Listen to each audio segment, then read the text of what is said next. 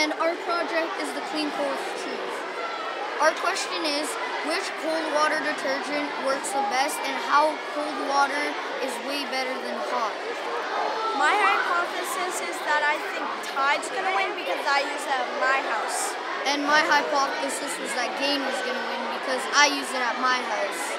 So our variables are manipulated variable, brand of detergent, responding variable, amount of stain left, Controlled variable, amount of water, which was 1,000 milliliters, the amount of stain, which was 1 teaspoon, the type of stain, which was ketchup, the length of stain left on the shirt, size of material, which was a square, temperature of water, which was 5 degrees, and the type of material was 100% cotton, and the temperature of the water was 5 degrees. How the Tide worked the best? Right.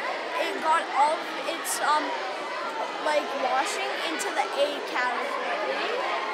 And then Persil came in second. It got about half of its washing in category A. Gain got third. It got more in the middle. Right. Purex got fourth. It was more lower down.